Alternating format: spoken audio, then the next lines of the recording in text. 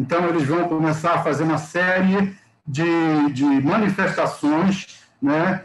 E, no Brasil, os 20, os militares fazem realmente uma série dessas manifestações, desses protestos, e há uma figura que surge nesse meio, que é a figura de Magalhães Barata, Joaquim de Magalhães Cardoso Barata, que é um paraense que vai para o Rio de Janeiro para estudar na Escola Militar de Realengo, né? Lá ele, desde cedo, já começa a participar de protestos, sempre tendo em vista a ideia de uma mudança na estrutura da sociedade, né? Então, esse movimento militar, esse movimento de jovens estudantes, aspirantes, vai formar o tenentismo. O tenentismo é um movimento dentro das fileiras do Exército, do qual participam jovens tenentes, como o Magalhães Barata, esse paraense que eu falei, né? E oficiais descontentes com o rumo do país, com este atraso significativo. Há duas correntes historiográficas que tentam colocar, situar e definir melhor o que seria o tenentismo. Uma diz que o tenentismo é fruto da classe média. O tenentismo leva as bandeiras dessa incipiente classe média, né, à frente, esse desejo de mudança social, de modernizar as estruturas do país. E há também uma outra teoria que diz que o tenentismo, na verdade, é fruto das dissensões internas do Exército. O Exército ele vinha numa situação, uma crise, que levava a várias brigas internas, questões internas. Então, isso vem também agravado por uma crise de promoções que acontece na década de 20. O Brasil, o Exército, melhor dizendo, ele não está fazendo as promoções. Então, vai haver um descontentamento muito grande no seio do Exército, e os tenentes, esses jovens aspirantes, já estão há muito tempo sem promoção, e eles vão começar, então, a se movimentar e questionar as lideranças do Exército. Isso vai ser a base do tenentismo. Então, há uma teoria endógena e outra exógena que mostra essa possível explicação para o surgimento do tenentismo.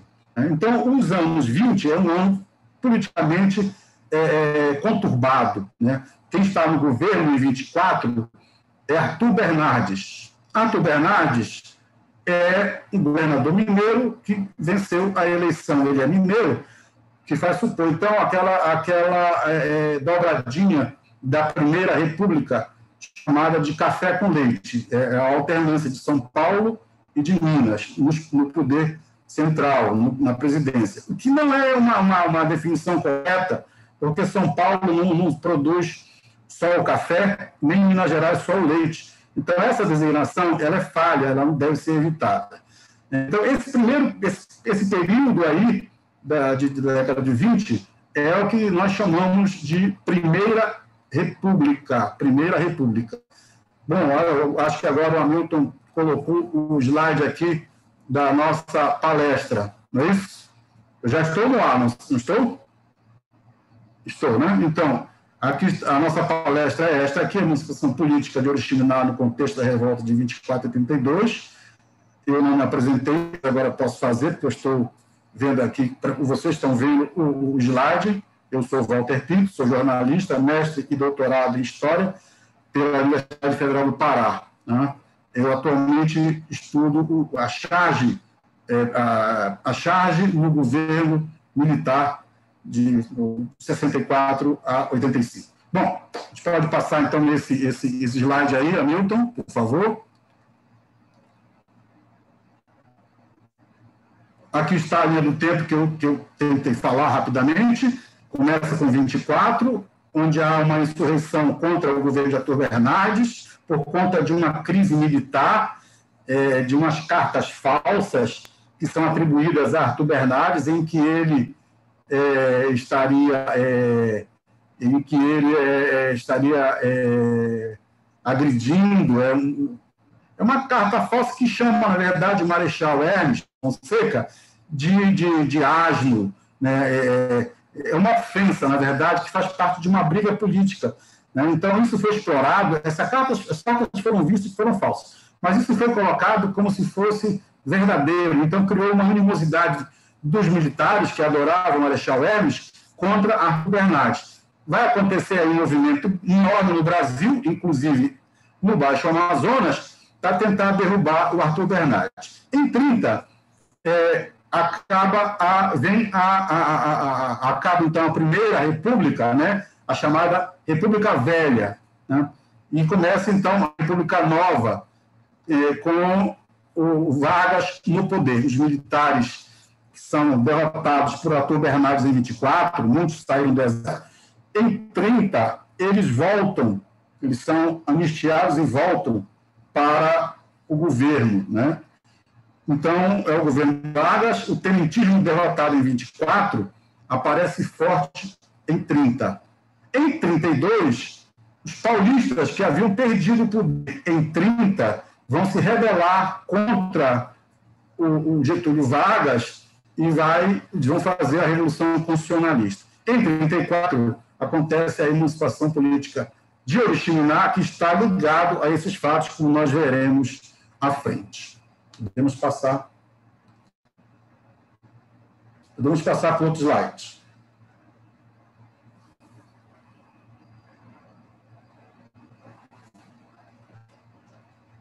Podemos passar para outros slides, então.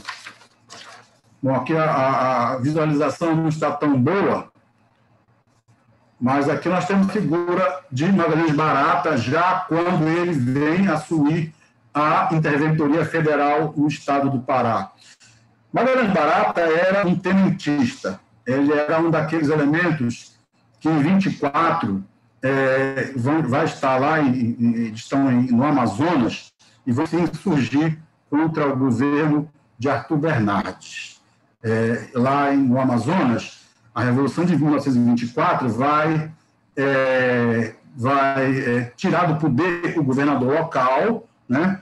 E o Barata, Magalhães Barata, ele vai sublevar o exército do 27º Batalhão de Caçadores do Amazonas. Eles vão descer até Óbidos para tentar sublevar o Pará, o começo de uma tentativa de sublevação do exército com a intenção de conquistar o apoio de todo o norte para a luta contra Bernardes, que ainda está no poder. Então, esse primeiro momento da revolução do golpe de 24 acontece no Brasil inteiro, tem uma repercussão no Amazonas. O Barata está lá. O Barata está no Amazonas porque ele foi numa das conspirações que ele se envolve, ele era altamente disciplinado. Ele tem, na sua carreira, mais de 10 punições, prisões mesmo. Então, uma dessas conspirações, ele é escalado para prender o ministro da Guerra. Só que essa conspiração é delatada, não dá certo, ele é preso e ele é mandado para o Amazonas. Né? Então, ele fica no ostracismo. E lá, ele vai começar a se envolver com os outros conspiradores amazonenses para ainda manter a luta contra o Arthur Bernardes. Então, ele começa a se movimentar. Então, lá em Manaus, eles conseguem como eu falei, tirar do governo, tirar o governador do Amazonas, o militar assume lá, um tenente, e ele vem com um barco cheio de militares para conquistar o Pará. Né? E só que lá em Óbidos, é uma cidade fortalecida, com canhões, que apontando para o rio, é uma cidade militarizada. Então, ele assume logo o comando. Ele chega lá e subleva logo o forte. Né? Ele assume o comando, ele tira do poder quem estava lá no poder, no comando, e assume. Então, ele se instala lá em cima, na Serra da Escama, né?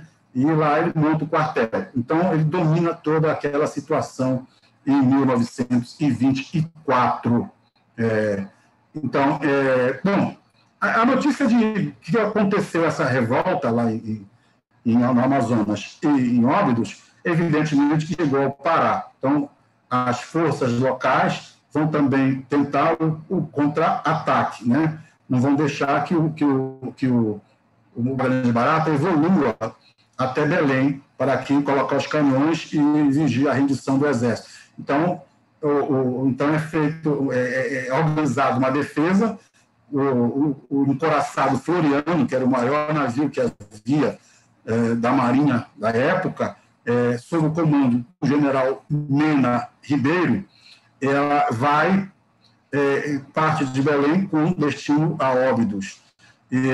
Evidentemente que, quando o Barata assume o comando lá, a população local de Óbidos fica aterrorizada com a possibilidade de se ver no meio de uma grande briga, de uma grande guerra, né, de bombardeio. Então, temendo isso, há uma fuga muito grande, principalmente para o Oriximiná, que era o maior empório da Amazônia, ali naquela região.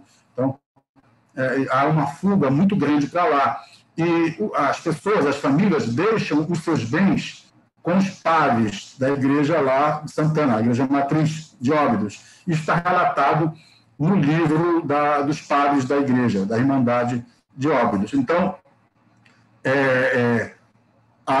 antes da chegada dos navios legalistas com a tropa do general Mena Ribeiro, 2 aviões Douglas passam por cima de Óbidos e atiram bombas.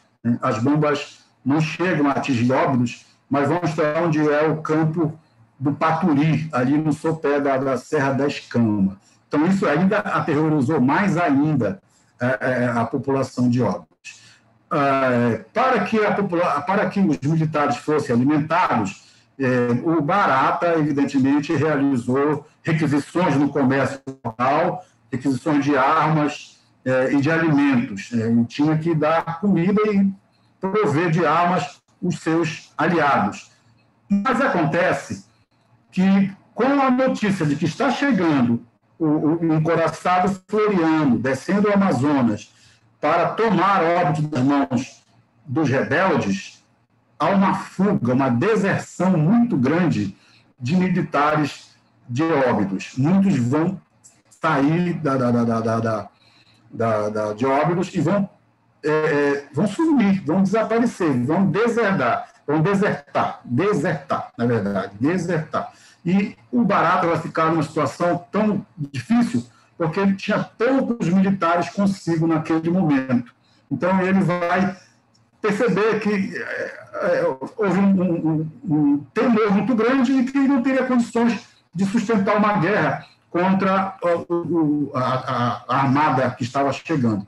Então, ele, nesse momento que chega o general Mena Barreto, acontece, então, uma negociação e o Barata, sem pessoal para sustentar uma guerra, é obrigado, então, a se entregar. A entrega dele é interessante porque está ligado à história de Oriximiná.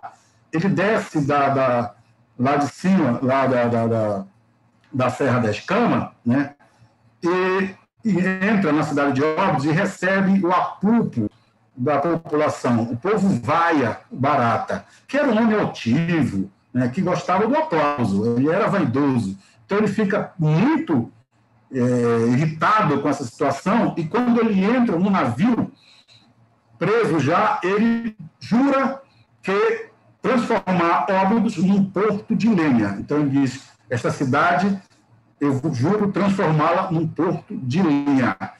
Essa frase, ela é dita por vários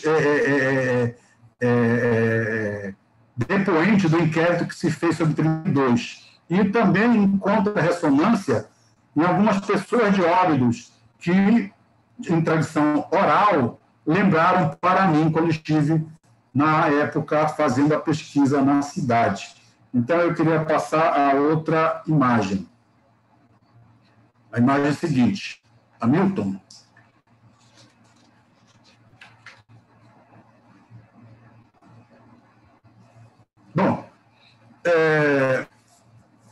Isso aqui é mais ou menos o resumo da tomada de Óbidos, as bombas no campo do Paturi e a rendição do Magalhães Barata, eu acabei de falar. Podemos passar um pouco adiante. Adiante tem uma imagem, uma charge.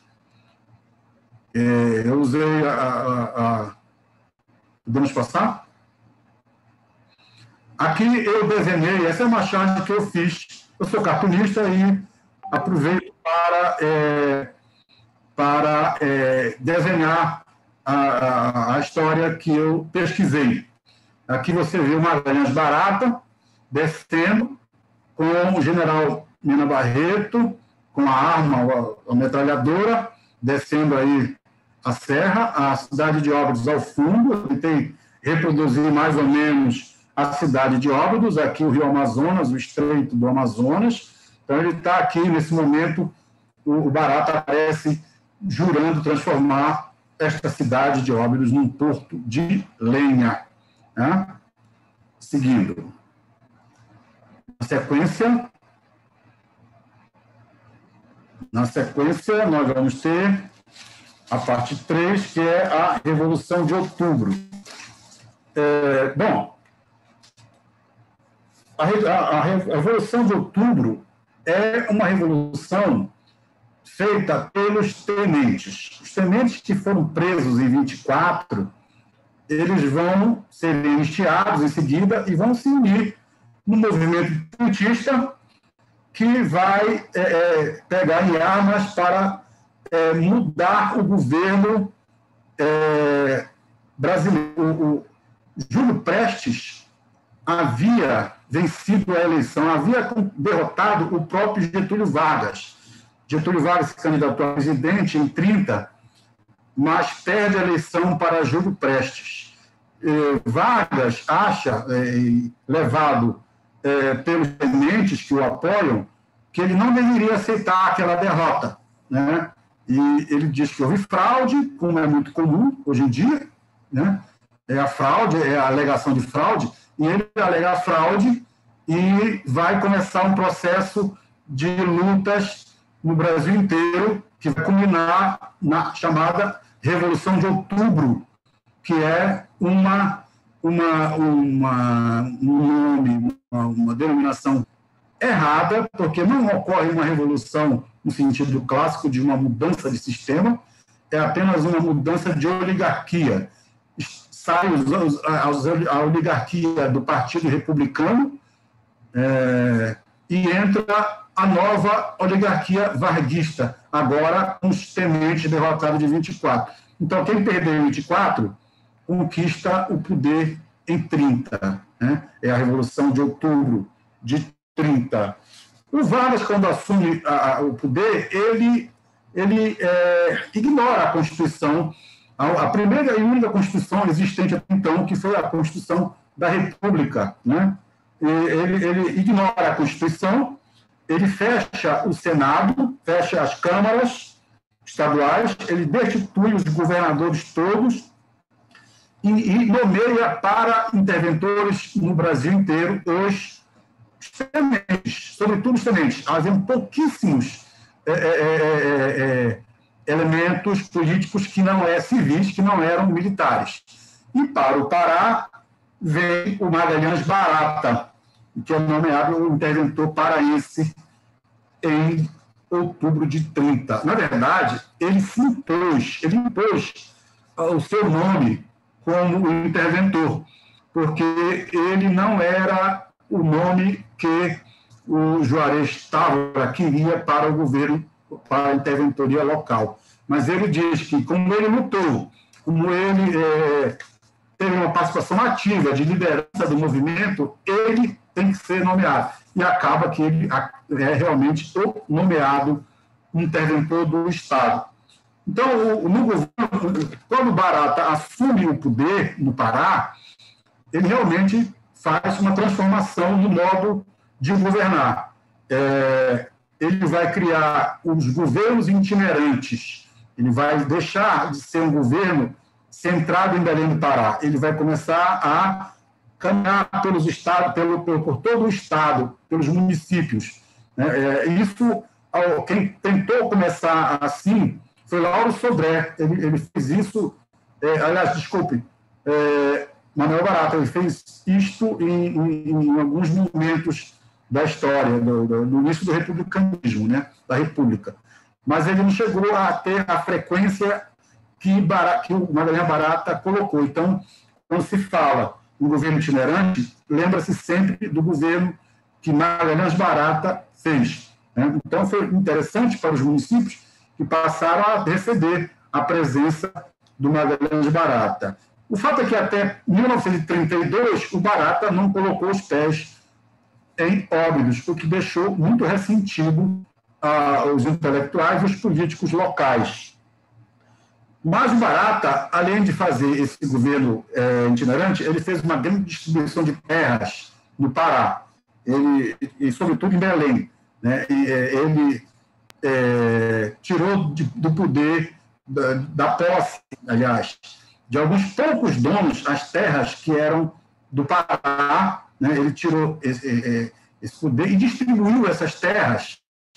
Ele fez uma reforma agrária urbana. Ele distribuiu essas terras para as pessoas que já moravam nelas irregularmente, né? Então, ele faz uma doação de terrenos muito grande nos bairros de Belém, Marco, Pedreira, e ele faz essa distribuição. Isso tudo vai levando criando na população um sentimento favorável para o Magalhães Barata, né?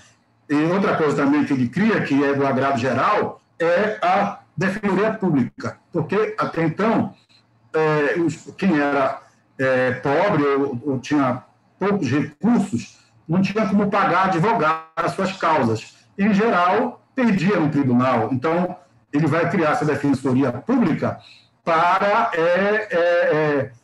que as pessoas sem condições financeiras pudessem, então, ter uma defesa e ter, talvez, uma possibilidade de vitória na justiça. Isso tudo, claro, vai favorecer a ideia, né, que tem sido do Barata como um grande governante, que até hoje o Barata é um mito, né? Até hoje as pessoas, se você fala com as pessoas muito antigas, ela vai dizer que bom mesmo era um tempo do Barata. Então, o Barata é um populista, ele abre o palácio para a população, o povo podia ir lá falar com o Barata, as chamadas audiências públicas. Isso realmente é um fato novo na política paraense e até novo na política brasileira, né? Mas o governo do Barata ele também vai ter pontos em que a população não concorda. Por exemplo, o melhor colégio público de Belém era o que é hoje o Padre Carvalho, que naquela época era o ginásio paraense. Era uma escola pública, e o Barata vai criar uma taxa anual, uma taxa cara. Muitos alunos, muitos estudantes não tiveram condições de pagar. Os pais mandam carta para o Barata dizendo, olha, eu não posso pagar, e tudo, eu queria que o senhor baixasse para mim o valor, e o Barata não concede isso.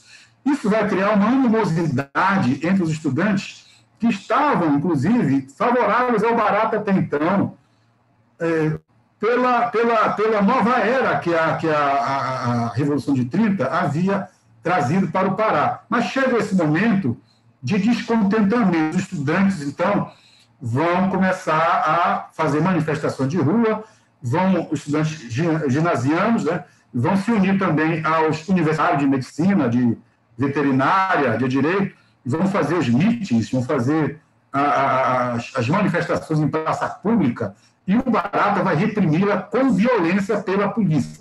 Essa animosidade vai ser vital para que os estudantes de Belém apoiem a revolução que virá de 32, né, a rebelião de 32 constitucionalista, que será contra o governo central e, portanto, também contra o Magalhães Barata.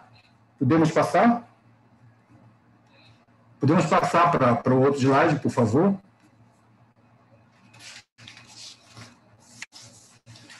Aí está do alto da defesa Gujão, lá em Óbidos, do alto da Serra da Escama, com os caminhões apontando para a cidade de Óbidos e para o estreito de Óbidos. Então, essa fortificação militar, junto com o quartel do quarto GAC, o quarto GAC e mais o antigo Forte Pau-X, isso torna Óbidos uma cidade extremamente militarizada e que chama a atenção de todo quem planeja um golpe, por exemplo, de conquistar o Pará ou o Amazonas. É importante você manter um controle sobre Óbidos, por causa da sua posição estratégica. Óbidos foi uma cidade construída nessa colina, em frente do estreito de Óbidos, por causa da sua condição estratégica. Isso desde tempos coloniais, né? Então, lá assentou-se o poder militar, e em torno do poder militar veio a igreja, o povo, veio a prisão dos índios e se fez dos índios Pau-X, né, que fazem parte da população de Óbidos. Então, Óbidos surge nesse momento. Então, essa posição estratégica era vital para que todos os rebeldes que quisessem tomar ou Manaus ou Belém conquistasse essa posição. Foi o que fez Barata em 24, né? E é o que vai fazer os constitucionalistas, né, de Óbidos. A gente vai ver aqui, vou falar nessa parte seguinte. Por favor, vamos então à parte 3. Aliás, a parte 4. Parte 4, aí está, a Revolução Constitucionalista e a repercussão na Amazônia. Então, o que aconteceu no Brasil nesse momento? Nós estamos em 1932. Em 30, o Vargas está no poder, junto com o Magalhães Barata, aqui no Pará, né? Em 32, os paulistas que eram na Primeira República, ou República Velha, esse termo, República Velha não deve ser usado porque ele é uma criação dos vencedores de 30. Né? Os revolucionários de 30, eles vão chamar o período anterior de República Velha, para mostrar que era uma república das oligarquias, do atraso, do ruralismo, né? Então, e que agora, em 30, haveria, então, uma nova era. Tá? Então, Barata, ele vai falar isso no discurso dele, o Vargas, que eles estavam numa nova era e tudo. Então, quem perdeu o poder em 30 foram os paulistas e os mineiros, sobretudo. Né? Que os paulistas, eles, com a política do café com leite, eles controlavam toda dominavam, a hegemonia era deles, né, da política e da economia nacional. Em 30, quando o Vargas vem do Rio Grande do Sul e se junta com os tenentes, os paulistas perdem o poder. Então, os paulistas vão se organizar. 2 anos depois, em 1932, eles vão tentar conquistar esse poder que se perdeu. Então, eles vão organizar o que nós chamamos de Revolução Constitucionalista. Também é um nome que não deve ser usado, deve ser sempre usado entre aspas, porque não é uma revolução. Os paulistas chamavam de revolução. Né? Os conspiradores de São Paulo e do Rio de Janeiro chamavam de revolução, mas não era. Foi, na verdade, um golpe civil e militar em que uma elite de São Paulo, a elite econômica de São Paulo, apeada do poder, vai se juntar, vai conseguir chamar todo o estado de São Paulo para esse momento e da necessidade de tirar do poder o Vargas, que já estava há 2 anos governando sem uma Constituição. O Vargas, quando assumiu, disse que ele só ficaria no poder até o momento em que ele pudesse chamar uma Constituição e que isso não demoraria. Passaram-se 2 anos, isso não aconteceu. Então, os paulistas apeados do poder, membros do Partido Republicano Paulista, né, o PRP, vão, então, começar a se movimentar, né, e vão conseguir catalisar as atenções, vão bater no coração do Estado todo, né? para a necessidade de voltar a ser o que São Paulo era. O que se dizia que São Paulo era aquela velha máxima: São Paulo é uma grande locomotiva puxando vagões vazios. Esses vagões vazios seriam os estados que não produziam tanto quanto São Paulo. São Paulo já era uma potência, na verdade, né? Uma potência do café, uma potência rural, mas uma potência. Não havia uma economia igual à paulista, né? Então, quando eles perdem o poder, eles sentem a necessidade de conquistar este poder perdido.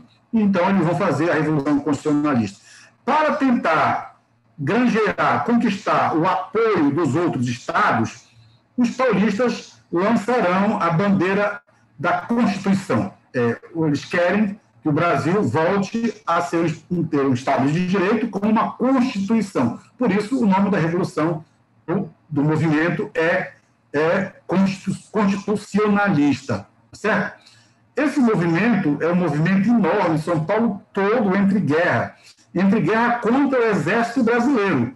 São Paulo tinha uma polícia militar, que naquela época era força pública, muito grande. Era a maior força pública que havia, a maior polícia militar que havia. Era muito maior que a força do Exército em São Paulo. Então,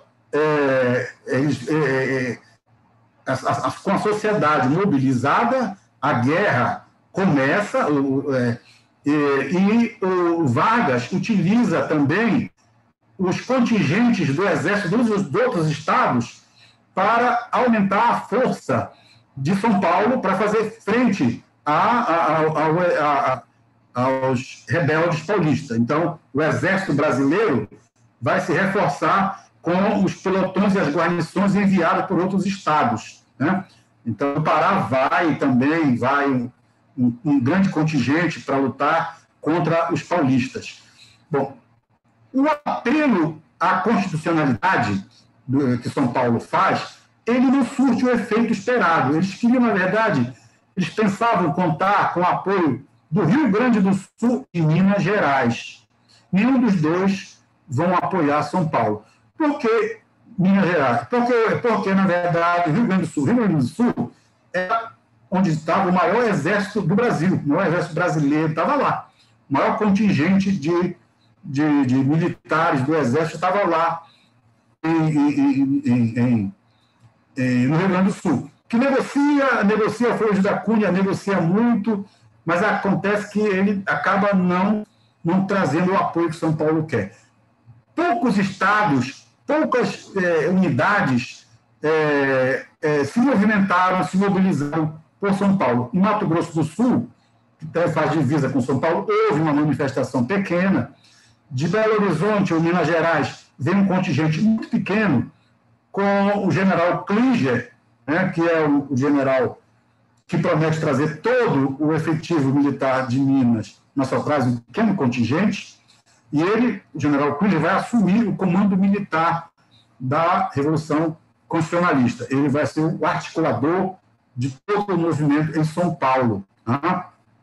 Então, além de Mato Grosso, além em Goiás também houve um movimento muito pequeno. Na Bahia, os estudantes de direito também se juntam, fazem uma manifestação, mas fica muito no plano de uma briga interna na Bahia mesmo, digo assim, na faculdade de direito, não passa muito disso, né? Onde vai ser um movimento forte, com morte, com guerra, é no Pará e Óbidos. E em Belém do Pará também, posteriormente. Mas foi Óbidos o único lugar que aderiu à causa paulista, né? Agora, se você perguntar por que os militares, não são todos os militares, mas sargentos, cabos e soldados, e um primeiro civil, bem poucos, aderiram a uma guerra que era essencialmente do interesse dos paulistas, né? Há vários motivos, né? Eu li em alguns autores, um autor que é constitucionalista, como José Ribeiro, vai dizer que os militares jovens ficaram do lado do paulista porque eram patriotas, né? Um sentido muito vago, patriotas, né? Já o Carlos Roque, que é um biógrafo do Barata, do Magalhães Barata, ele vai dizer que era por causa do ódio ao Barata que havia óbidos. Na verdade, eu pesquisei muito isso, e nos documentos no Rio de Janeiro, documentos do quartel do Rio de Janeiro, e cheguei à conclusão que os militares, sargentos, cabos e soldados, sobretudo sargentos e cabos, estavam há muitos anos já no quartel de Óbidos, sem aquelas promoções. Eles não estavam promovendo, e havia a possibilidade deles serem expulsos das fileiras, irem para a reserva, e uma reserva sem remuneração. Então, eles já estavam entrando em idade avançada, né? E já estavam quase que para perder o único soldo que tinham, né? O Vargas fez uma lei dizendo que dava mais um limite de tempo para fazer esse expurgo dentro das forças. E as promoções não saíram nunca. Então, eles entraram, continuaram ali, sargento, e não iam para frente, tenente, né? Então, quando o Barata assume o Pará, o governo, junto com Vargas, o que ele vai fazer? Todos aqueles militares de 24 que foram expulsos da fileira do Exército por terem se envolvido na Revolução, no golpe contra Arthur Bernardes, eles foram expulsos. Então, ele vai anistiar aqueles colegas dele que participaram da revolta de 24. E quando ele faz isso, ele já os coloca não mais nas patentes que eles tinham, de sargento e de cabo. Ele promove, ele leva em consideração o tempo que eles passaram fora do Exército e faz a promoção automática para o tenente, e os cabos vão para sargento e os sargentos passam a tenente. Então, esses que estão lá, estavam lá dentro do Exército, permaneceram lá no Exército, veem esses antigos anistiados chegarem e já passam na frente deles. Isso vai revoltá-los mais ainda. Então, eles vão, quando chega a possibilidade de fazer um movimento em que eles poderiam, se desse certo, também serem nomeados, né, tenentes, sargentos, então eles não vão deixar o cavalo passar. Eles montam em cima. Então, a Revolução a constitucionalista em São Paulo não está ligada na questão ideológica do retorno ao Estado de Direito. Está mais ligada ao interesse pessoal dos grupos envolvidos, né? Também não é certo dizer que a Revolução Constitucionalista de Óbidos é uma revolução burguesa feita por políticos decaídos. Não há nenhum político decaído entre os civis em Óbidos, né? Há apenas o caso do Arquimedes Lalô, que trabalhava na prefeitura e perdeu o cargo, numa briga com o prefeito local. Mas isso é um caso isolado. Não há nenhum elemento que era também de oligarquia, né? Na verdade, as oligarquias vão ficar contra a Revolução Constitucionalista de Óbidos. Então, eles vão, então, pegar em armas. Primeiro que eles vão conseguir prender o alto comando militar do quartel de Óbidos, né? Esses conspiradores, sargento, cabos e soldados, vão prender os tenentes que estavam no poder, né? Através de um golpe, uma artimanha usado pelo cabo Muniz, que é de bater na porta, de madrugada isso, bater na porta do tenente lá e dizer: olha, chegou o navio lá na beira, e parece que é um navio suspeito. Aí, quando o tenente saía, ele era preso pela escolta do cabo Muniz, que levava eles preso para o quartel, para a cadeia no quartel. Isso foi a regra geral válida para a prisão de todos os tenentes de Óbidos. Então, os sargentos, cabos e soldados tomam o quartel de Óbidos. Mas eles tomam. Como é que eles se articularam para isso? Na verdade, em julho, chegou em Óbidos um major, Souza Brasil, que veio para ocupar o comando do quartel de Óbidos, né? Ele estava lá para tomar...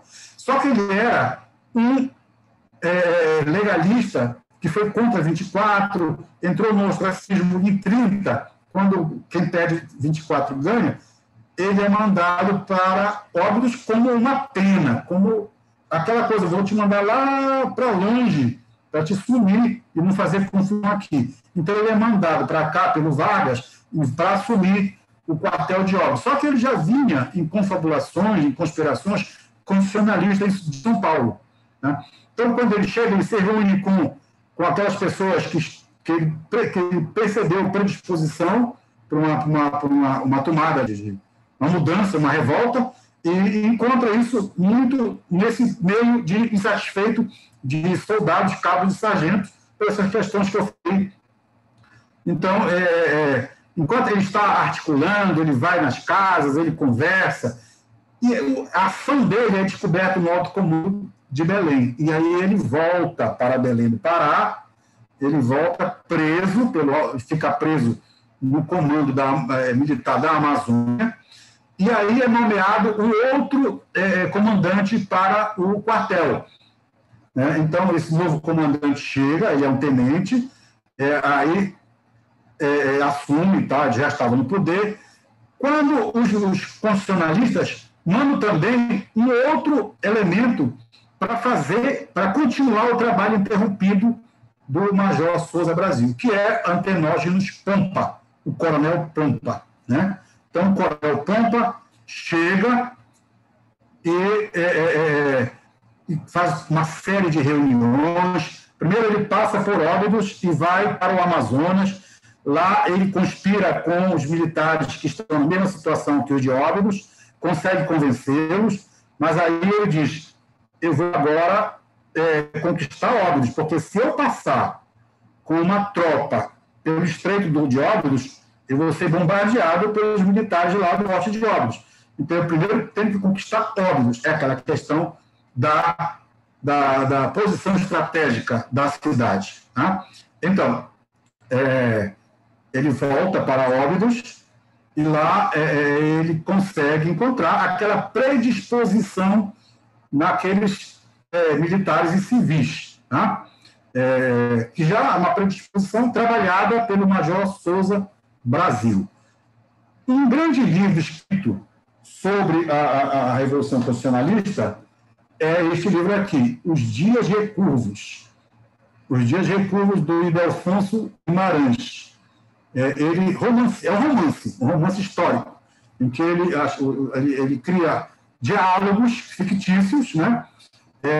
E ele cria a versão dele também dos fatos. Ele ouviu muitos militares que participaram do evento e construiu um livro maravilhoso. Esse livro aqui é fundamental para entender a Revolução Constitucionalista. Foi nele que eu me inspirei, que me fez, na verdade, estudar a Revolução nos documentos, né? Não só na história oral, mas nos documentos, né? Esses documentos eu encontrei no Rio de Janeiro, no quartel do Exército, do Comando Militar do Leste. Tá? Então, ele diz, o Ildefonso Guimarães, que ele encontrou o Pompa, Antenógenos Pompa. Quando chega a Óbidos, ele consegue convencer, pelo seu carisma, pela sua força, né? Ele consegue convencer os militares de Óbidos a participar desta aventura constitucionalista. Ele simplesmente ignora o trabalho, né, anterior feito pelo Souza Brasil, né? Então, ele não vê isso, talvez ele não soubesse. Não sei, hoje eu não posso conversar com ele, ele foi meu colega de jornal na província do Pará, mas naquela época nem eu pensava em estudar a Revolução Constitucionalista, nem tinha lido o livro dele. depois é que eu li e ele já era morto. Então, muitas coisas eu poderia perguntar a ele e não pude fazer isso. Mas a história é assim mesmo. Então, eu fui aos documentos e procurei. Então, não é verdade que o carisma dele, só isso foi suficiente para convencer cabos, soldados e sargentos a ter os tenentes e embarcar nessa aventura que vai levar esse grupo para a caminho de Manaus. Porque a ideia era essa: você forma um batalhão grande, né? Pega os navios, artilha os navios, vai lá para o Amazonas conspirar com os outros de lá e derrotar o alto comando do 27º Batalhão de Caçadores de Manaus e conquistar o apoio de Manaus, e depois vem com a tropa cheia para conquistar o apoio do Pará, do 26º Batalhão de Caçadores do Pará. E com isso ele fecha o apoio do Norte aos constitucionalistas, né? Na verdade, ele está ali com uma missão muito clara. Os constitucionalistas de São Paulo deram para o Pompa uma missão: você vai, ocupa as tropas do Norte com uma guerra, de tal forma que uma grande barata e os outros interventores lá, do interventor do Amazonas, não possam mandar nenhum contingente para reforçar o exército em São Paulo, contra os paulistas. Então, era essa a missão que tinha os constitucionalistas de São Paulo. Os constitucionalistas de Óbidos, era essa a missão que o Pompa traz, né, que já o Souza Brasil trouxe e que vão se empenhar os militares de Óbidos em fazer. Então, como se tratava de uma guarnição pequena que havia em Óbidos naquela altura, tinham muito poucos soldados, né, é preciso aumentar essa tropa. Então, vai haver um recrutamento forçado nas ruas de Óbidos. Pescadores, leiteiros, jovens até de 16 anos, são recrutados à força, alguns sobre a mira de revólver. E eles vão, então, são levados para Óbidos, têm um treinamento militar muito débil, são armados, recebem um uniforme, né, e eles estão prontos para essa guerra que eles vão travar no Amazonas, primeiro, né? Há alguns excessos cometidos pelos rebeldes no comércio local, compreensível se levarmos em consideração que a tropa tinha que ser alimentada, tinha que ter armas e tinha que estar vestida, né? Então, o Pompa vai fazer uma série de requisições no comércio. Por exemplo, o Chocron, ele diz no inquérito, o Abraão Fortunato Chocron, ele é o proprietário da Casa Paulista, ele diz que atendeu a várias requisições do coronel Pompa, do sargento Silvestre Sarraf e até do Demócrito Noronha, e também do Cabo Muniz. Quais eram essas requisições? Eram artigos como comida, arroz, feijão, peixe seco, mas também houve uns excessos praticados por alguns conspiradores contra alguns rebeldes que requisitaram corte de fazenda, meia de seda, tecidos finos, linha de costura, rede, sapatos, uísque, vinho, moscatel, cerveja, guaraná, um total de 21 artigos. Nem tudo isso foi levado para o quartel, muito foi para a casa de alguns conspiradores. Bom, depois ele tem um prejuízo muito grande, que já estava em 7 contos, 368 mil réis, ele vai para Oriximiná e fica lá, né? No final da rebelião, o Barata faz um ressarcimento, mas não paga tudo que foi tomado, e o prejuízo dele ainda é de 6 contos de réis, 531 mil. Aliás, 6 contos, 531 mil réis. É uma fortuna, isso em dinheiro na época. Pois bem, então, eu encontro relato disso nos vários documentos, nos inquéritos, são 4 inquéritos que os rebeldes de Óbidos vão responder, e eles contam lá tudo o que aconteceu. Como aconteceu? É uma versão deles, sob pressão, mas eles tentam contar mais ou menos o que aconteceu. O historiador, quando lê esses vários documentos, e onde há várias versões, ele tem que procurar aonde está aquelas que mais se repetem, então, porque elas geralmente são o fio condutor da coisa, é o que mais se aproxima da verdade. Então, os rebeldes de Óbidos, eles tomam os navios, 2 navios mercantes, né, o Jaguaribe e o Andirá, navios velhos, navios, um é um salineiro antigo, outro é um navio de carga, aliás, um navio de passageiro velho também, e eles colocam os canhões no seu interior, os navios quase que afundam, porque são muito pesados os canhões, e eles partem, então, para a conquista de Óbidos, de Manaus. Eles vão por Santa Júlia, assim, cabe dizer que eles também vão lá em Oriximiná, em trombetas, trazem negros que se integram ao grupo constitucionalista, então, a revolta, né? Eles também trazem lanchas para aumentar a esquadra rebelde e trazem um boi que é abatido para a alimentação da tropa. Então, os navios, essa esquadra parte, vai em Juriti, lá destitui o delegado territorial de lá, na época, tomam dinheiro, fazem também as requisições no comércio, depois eles vão até Itacoatiara, a Parintins, no Amazonas. Lá em Parintins acontece a mesma coisa, eles conseguem colocar dentro do navio, trazer para o navio um rádio telégrafo da prefeitura de lá, eles fazem novos recrutamentos, depois segue investindo a Itacoatiara, só que quando eles chegam em Itacoatiara, a notícia da rebelião em Oriximiná já chegou no Pará, já chegou no Amazonas. Então, acontece um movimento de contraofensiva, né?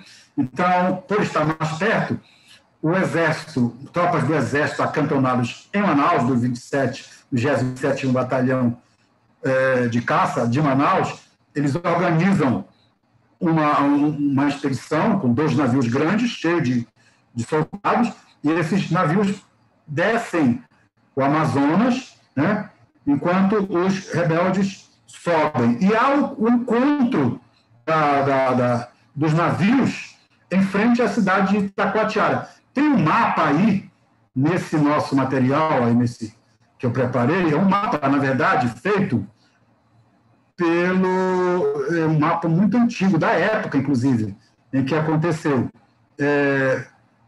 Pelo Romariz, que fez esse mapa, e que ele é uma esquematização da revolta. Então, aqui a gente vai ver depois. Aqui está. Esse mapa aqui mostra a localização da batalha em pleno Amazonas. Vocês vão ver aqui os navios, esse preto, o Andirá, o Jaguaribe, e os vermelhos, as tropas do exército vindas de Manaus. Aconteceu uma batalha de fato.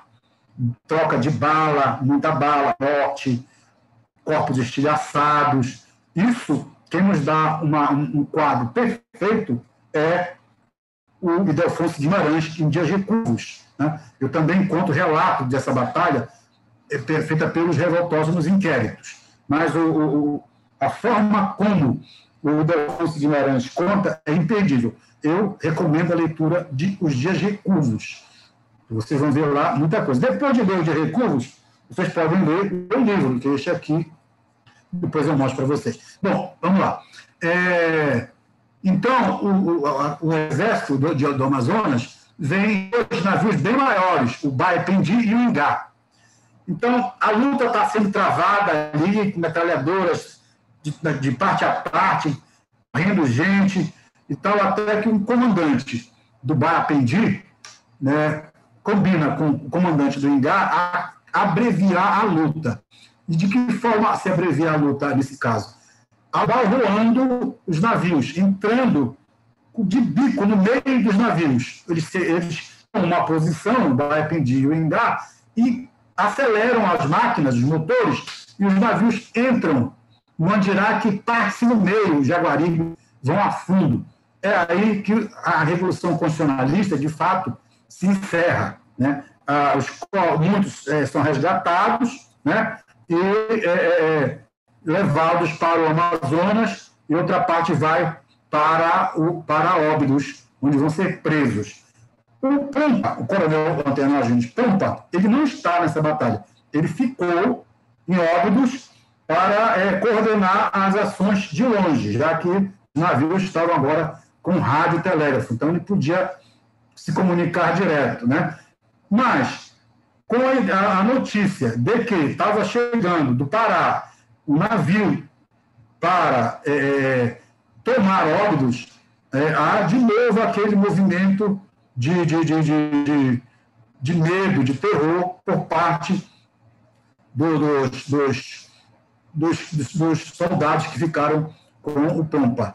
Então, o Pompa, ele se vê, segundo o Pompa, ele foi abandonado pelo Estado-Maior dele. Eles saem de barco para se refugiar no Trombetas, por ali, perto de Oriximiná, tá? Inhamundá, aquela região por ali, assim. E aí ele é abandonado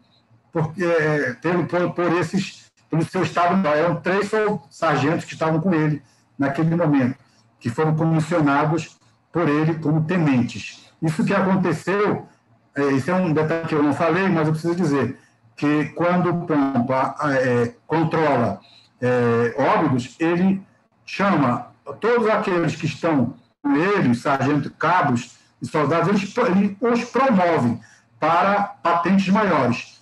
Como aconteceu em 24, agora aconteceu também em 32, em Óbidos. Quem era sargento vira tenente, quem é cabo vira sargento, e quem é soldado vira cabo. Então, ficam todo mundo com patente. Se desse certo essa empreitada, eles confirmariam essas patentes. Não deu certo por causa da Batalha Naval de Itacoatiara, que é considerada a primeira e única batalha naval em terras brasileiras, né? Na verdade, foi uma brincadeira isso. Se, por acaso, o exército de Manaus não tivesse uma pequena tropa lá, essa tropa de Manaus estava pronta para embarcar para São Paulo, para guerrear lá em São Paulo, né? Se não tivesse essa pequena guarnição lá de soldados, né,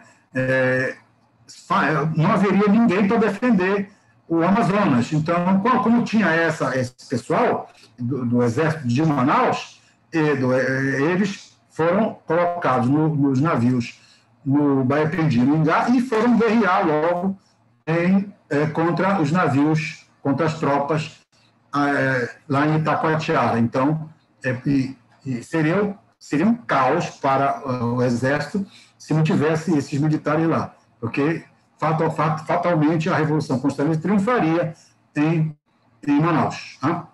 Então, a prisão dos constitucionalistas, muitos vão para o hospital, estão muito mal, e eles ficam lá até se recuperar, e depois são mandados para responder processo aqui no Comando Militar da Amazônia. Eles são presos, o Pompa é preso, né? O Oriximiná tem uma participação na captura, os coronéis de Oriximiná, Diniz, Guerreiro, eles vão ceder navios, barcos, gasolina, óleo, diesel, comida, armas, para que seja feita a caça ao Pompa, né? E o Pompa é preso. Então, graças também a vamos dizer, mobilização feita pela liderança de Óbidos, né? Então, eu queria passar para o próximo ponto, que é a construção do esquecimento e desmembramento de Óbidos. Parte 5, por favor. Acho que dá para colocar aí para o pessoal ver. A parte 5. Então, na parte 5, eu discuto a construção do esquecimento e desmembramento de Óbidos. Por que essa revolução, por que esse golpe, essa rebelião não ficou conhecido, não se tornou conhecido? Em São Paulo, a gente sabe porque a história foi escrita pelos autores do Sul e impressa em editoras do Sul, e nós consumimos livros feitos no Sul que não falam sobre isso. Falam só sobre a Revolução Constitucionalista, né? Mas, no Pará, ela foi trabalhada para ser esquecida. O Barata, em primeiro lugar, censurou a imprensa. O Jornal de Belém, a Folha do Norte, que era antibaratista, o Diário da Tarde, que era um jornal baratista, o Estado do Pará, que era um jornal baratista, o Imparcial, que era um jornal baratista, e mais a Crítica, que não era um jornal baratista, eles estavam proibidos de falar, de dar notícia sobre essa revolução, sobre essa rebelião, sobre o que eles chamou-se de os sucessos de Óbidos.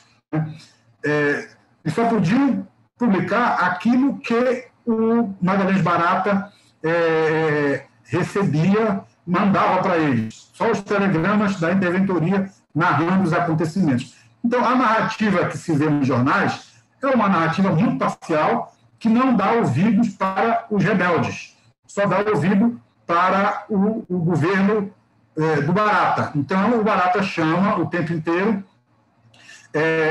os rebeldes de cangaceiros, de pessoas que só estavam interessadas em saquear, em pilhar o comércio. Não havia nenhum outro ideal a não ser o ideal da pilhagem, da rapinagem. Então, ele desqualifica também a luta política, porque era uma luta política, foi uma luta política. Independente das razões que havia, não era uma questão de rapinagem, não era uma questão do cangacismo. O cangacismo, nessa época, estava em voga, né? O Lampião estava aterrorizando o Nordeste em 1932. Não era nada disso, né? Mas essa é a imagem que os jornais vão criar, premidos, claro, pela contundência da censura aos jornais, né? E outra coisa também, o Barata não podia consentir que acontecesse no Pará uma rebelião de inferiores, né? de cabos, soldados e sargentos, né? Então, ele não podia aceitar essa quebra da hierarquia militar. Então, ele vai trabalhar para que tudo isso seja esquecido pela imprensa, que seja colocado uma pedra em cima. Inclusive, logo depois que acaba o movimento, há um livro escrito por um advogado constitucionalista pró-São Paulo, um advogado que estava no Pará, que escreve um livro relatando um pouco dessa guerra, né, do que aconteceu, mas com uma visão constitucionalista, né, dizendo que aí sim ele pinta um pouco e carrega um pouco nas tintas, né, dizendo que era contra a tirania do Barata. Não era bem exatamente isso, né? Não havia essa. Mas ele diz isso, ele argumenta que era contra o Barata, assim como o Carlos Roque vai dizer também. Esse livro, por fazer muitas críticas ao governo do Barata, né, o autor dele oferece cópias do livro para o Instituto Histórico e Geográfico do Pará, e o Barata, que é o patrono do IHGP, diz que aquele livro não pode não pode ser aceito, porque ele é um livro mentiroso, ele é um livro que não tem compromisso com a verdade. Então, o único livro escrito em 32, lançado em 33, que narra essa epopeia, ele é proibido de circular, um livro clandestino. Eu consegui uma cópia, existe aqui no arquivo público uma cópia, eu fotografei ele todo. Então, e também como esses acontecimentos acontecem em Óbidos, justamente naquele local onde o Barata foi derrotado em 24 e que volta agora a se rebelar contra o seu governo, ele então aproveita o momento para cumprir o seu juramento. Então, ele vai fazer 2 anos depois, antes de sair do cargo de governador, de intendente, ele vai assinar a lei de desmembramento de Óbidos e cria o município de Oriximiná, cria a emancipação política de Oriximiná. Então, Oriximiná está imbricado desde 24, né, o município de Oriximiná, ele, desde 24, passando por 30 e por 32, está imbricado nessas histórias aí. E, sobretudo, pelo personagem Magalhães Barata. Né? Em uma entrevista que eu fiz com o Haroldo Tavares, prefeito de Óbidos, ele fala nisso, ele diz: a gente se ressente muito do que o Barata fez, e ele fez por ódio de Óbidos. E hoje, se Oriximiná, aquela região, tem uma economia melhor que a nossa, é por conta do Barata. Foi o Barata, mas o Barata nem sabia na potencialidade mineral daquela região ali. Né? O que ele queria era se vingar daquelas pessoas que riram dele, que fizeram escárnio, e dos inferiores que ousaram afrontar a hierarquia militar que ele prezava. Prezava entre aspas, porque quando ele foi da escola de Realengo, ele se meteu em várias manifestações, em vários momentos políticos, né, contra o governo, para derrubar o governo. Né. Então, mais ou menos isso que eu queria colocar para vocês. As imagens, só para passar um pouquinho as imagens, se eu puder falar delas, eu queria ver isso. Vamos passar as imagens, isso aí é linha do tempo, eu já falei. Passando aqui o Barata novinho, quando ele assume o governo. Passando, aqui quando ele desce a charge que eu fiz, quando ele desce a Serra da Escama, com o general Mena Barreto, e ele jura transformar a cidade num porto de lenha. Passando, aqui a imagem da cidade, né, sob a mira canhão, lá de cima da Serra da Escama. Vamos lá para frente. Outra imagem. Aqui essa imagem aqui é quando Óbidos adere à Revolução de São Paulo. Em São Paulo, a notícia chega lá em São Paulo, demora a chegar, mas chega. E quando chega, ninguém sabe onde fica Óbidos. Então, isso é dito pelo intelectual modernista, Menor Del Pitcher, né, que ele diz: onde fica Óbidos? E os paulistas passaram a procurar nos atlas, localizar nos atlas a pequena Óbidos, escondida na selva amazônica. E aqui eu fiz o chefe militar do movimento, general Klinger, com um globo procurando encontrar onde fica Óbidos. Passando à frente, mais uma outra imagem. Aqui que eu já expliquei, é o croquis da guerra da Batalha Naval, combate naval de Itacoatiara. Para frente, se ainda tiver alguma, acho que não tem, vamos ver. Não tem, né? Então é isso. Então, só eu queria dizer que a história se imbrica com outras histórias. Um fato regional se atrela, na verdade, a um fato nacional. Né? Se você quiser estudar um fato nacional, você pode partir de um fato local. Né? Ou então, se você estudar um fato nacional, você nunca deve perder de vista toda a trama em que ele vai se colocar, né? Se enraizar, esse eco. Né? E essa revolução, ela se espalha. Tanto assim que quando os rebeldes do Baixo Amazonas, né, os conspiradores do Amazonas, junto com os conspiradores de Óbidos, de 32, constitucionalistas, quando eles chegam presos em Belém, estoura a Revolução em Belém, com os alunos do ginasial, aqueles alunos que estavam aborrecidos com barata, porque aumentou a taxa, a anuidade escolar, e vai haver uma guerra em Belém, um dia de guerra, do dia 6 para o dia 7 de setembro, a cidade entra em guerra, os estudantes conseguem a proeza de tomar a central de polícia, ali na 28, tomam o quartel da força pública, né? Olha só a belicidade da coisa. E a guerra se estende pela cidade inteira. E aí depois eles partem para soltar os presos no presídio de São José, não conseguem, e voltam para tentar tomar o comando militar da Amazônia, e também não conseguem. Aí morre um estudante, Paulo Cícero, que hoje é nome de rua aqui em Belém.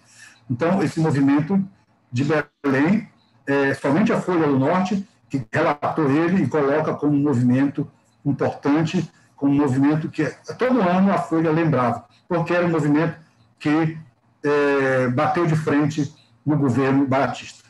Acho que era isso que eu tinha para falar sobre São Paulo, sobre a Revolução Constitucionalista 24 e Oriximiná, essa relação que se estabelece. Legal. Se as pessoas entenderam. Me ouvem? Alô, você me ouve, professor? Ouço sim. Poxa, que bacana. Maravilha. Eu quero lhe agradecer, em primeiro lugar, tive um problema aí na hora inicial, né? Quero dar o meu boa noite a todos, agradecer aí pela presença dos nossos queridos participantes. E esse fato, professor, de 34, ele é muito importante para a nossa história local, né?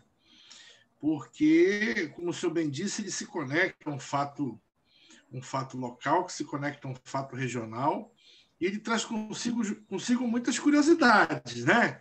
Primeiro, Óbidos é uma cidade no interior, no coração da Amazônia, conectada com um evento, e para muitos historiadores é o último suspiro da República Velha, né? O movimento constitucionalista coloca um fim a todo um conjunto de valores do ponto de vista republicano, né? Pelo menos havia uma certa confusão, e os anos 30 foram muito confusos, né, professor? Sim, muito complicados. O mundo vivia uma turbulência de ideias, uma turbulência de valores, isso vai, enfim, culminar, inclusive, em duas guerras, né? Tem ali a queda da Bolsa lá em Nova York, sim, o café entrando em crise no Brasil, a produção do café entrando em crise, né? Isso vai ter uma repercussão enorme, né? Porque o Vargas promete tomar algumas atitudes que São Paulo exigia e não consegue. Então, há um descontentamento com o governo, também passa por essa questão econômica. É verdade. E, sobretudo, a parte que nos cabe... Bom, ainda falando sobre as curiosidades, né? Era bom a gente registrar aqui que, bom, eu não tenho certeza, outro dia conversando com o professor Walter, pedi a ele que nos esclarecesse se é mito ou verdade o fato do pai do presidente Fernando Henrique Cardoso ser um dos comandantes militares em 1924, né? Porque isso, enfim, o presidente da República é uma figura pública, todos conhecem. Muitos dos atores que conhecemos aqui na nossa cena provinciana local, né, foram retratados pelo professor Ildefonso Guimarães no glorioso Dias Recurvos, né? Eu, a primeira vez que conheci a obra, fiquei encantadíssimo com isso. Eu também. ainda mais com a narrativa do querido Haroldo Tavares, um sujeito extremamente ilustrado, né? Ele dizia a famosa Batalha Naval de Itacoatiara. Ele fazia uma narrativa toda empolgante, né? E a Batalha Naval de Itacoatiara... Bom, ainda falando sobre os dias recurvos, ele muda, por exemplo, o Diniz, né? Ele chama de Muniz. Eu tenho a impressão, não tenho certeza, mas me parece que ele se refere ao José Diniz Filho, né? Que, pela idade... Pela idade, era alguém que servia, enfim, ali no batalhão de caçadores, não é isso, professor? O nome do batalhão não me recordo. Mas quarto GAC, Grupo de Artilharia da Costa. O Grupo de Artilharia da Costa. Isso. Então, lá nos dias recurvos, ele chama de Muniz, né? E ele, naturalmente, se refere ao Diniz. O Diniz tem um papel interessante nesse enredo, porque ele vai ser o sujeito que aprisiona, depois ele é o sujeito que liberta as vítimas desse motim, que teriam sido o comandante militar, né, da Fortaleza Gurjão. Não é isso? Isso. Ele vai fazer a apreensão. Segundo consta, ele teria criado toda a estratégia, esse estratagema de bater na porta, chamar o tenente, dizer que está chegando o navio lá no porto, é preciso se ouvir porque o navio é suspeito. Quando o tenente, já fardado, saía na rua, ele era preso pela guarnição que ele comandava. Então, ele vai ter um destaque nessa história, assim. Sobre o pai do Fernando Henrique, ele esteve em 24, mas não está em 32. E quando eu estive em Óbidos, quando eu pesquisei em Óbidos, as pessoas fazem uma confusão sobre isso.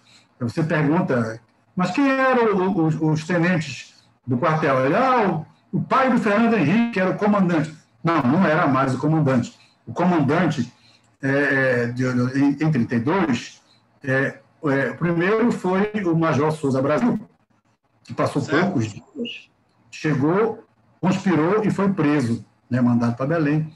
E depois chegou um pernambucano que ficou aqui em Belém, aliás, que chegou em Belém, não, chegou em Óbidos e assumiu o comando, que é o tenente José Arruda, que foi logo preso também pelos rebeldes. Então, a gente percebe, outra coisa também que a gente percebe é que a memória coletiva em Óbidos, ela foi muito influenciada pelo texto do Delfonso. Um texto maravilhoso. Mas ele tem algumas brechas que talvez porque ele não dispôs dos inquéritos da história narrada por quem a fez, né, e muitos já morreram, já haviam morrido quando ele escreveu, né, o texto. Então, ele realmente... Algumas coisas passaram despercebidas. Ele não conta, por exemplo, mas por que eu digo que ele não leu? Porque há vários momentos coisas que certamente ele traria para a história do romance. Como a história, por exemplo, de um guarda-livros, aliás, um guarda sanitário de Óbidos, que ele vai no quintal fazer xixi, que tem um banheiro lá no fundo do quintal sanitário, e ele vê uma movimentação estranha na casa do vizinho, que era o Zoroastro, que era um sargento Zoroastro, cheio de militares fardados, com armas. Aí ele acha estranho, aí ele vai pela seca e pergunta o que aconteceu. Aí o Zoroastro diz, nós tomamos o quartel, a Revolução Constitucionalista. Aí ele diz, fica louco. Aí o que ele vai fazer? Ele diz, para quem? Ele pega o barco dele, a canoa dele, e sai remando, desce o rio Amazonas, né, passa a noite remando, chega em Manaus, chega em Santarém, ele procura o prefeito, também chama-se Delfonso, mas não tem nada a ver com o Delfonso de Guimarães, e ele relata o que aconteceu, cansado da viagem e tudo, mas o prefeito ignora, diz, não, você está louco, isso é boato. E pior, dá vazão para ele porque ele está inventando boato, calúnia, isso não pode ter acontecido. Depois chega a notícia de Belém de que aconteceu de fato a revolta. E aí ele libera o guarda Leônidas, que é incorporado no serviço de combate aos rebeldes. Legal. O fato, há uma série de fatos, inclusive o curiosíssimo fato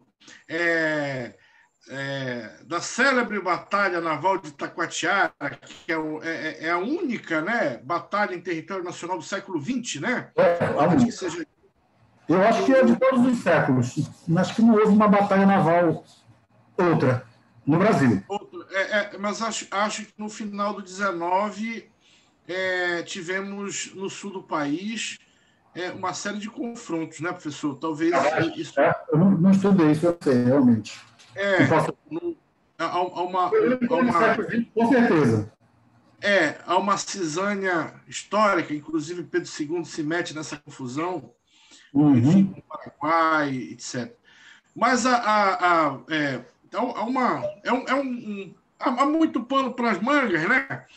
É importante que na nossa cena cotidiana, daqui a pouco eu vou liberar o microfone para uma série de. Nós vamos muito rapidamente agradecer a contribuição aqui de alguns colegas que estão conosco. Quero agradecer imensamente a participação de todos. Já a querida Cristiana vai colaborar conosco, e, enfim.